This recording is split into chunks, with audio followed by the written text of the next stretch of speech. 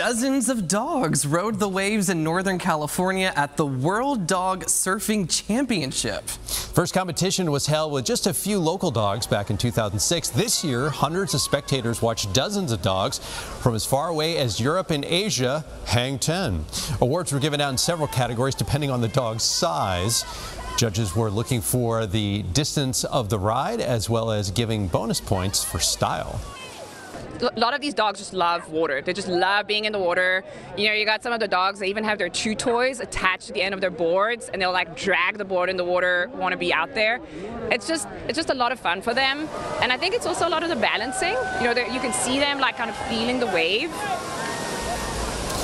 Not only was it fun to watch, the proceeds from the annual event support animal rescue groups across California.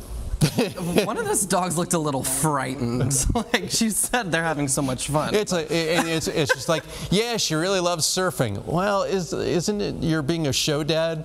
You know, show mom, Meanwhile, show dad? the dog is like hanging on for dear life. Well, doing better than I could do.